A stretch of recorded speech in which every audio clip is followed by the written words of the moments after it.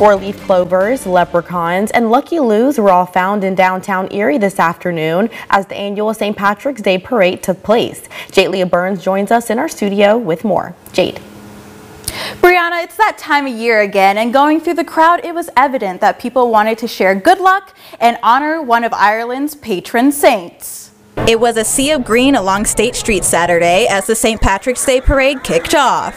A whole hour and 15 minutes was dedicated to dancing, cheering, and candy throwing to celebrate Irish heritage.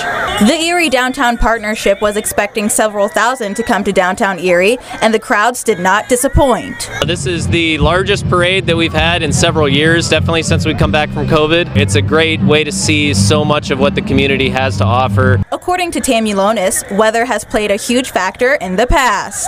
2 years ago was our first year organizing, and we actually had to move the parade to another week because of a snowstorm, and it was still really cold. Last year was cold. Some spectators were so enthusiastic that they decided to wake up before the sun rose. We started very early this morning. I woke up at 6:30. We're just celebrating St. Patrick.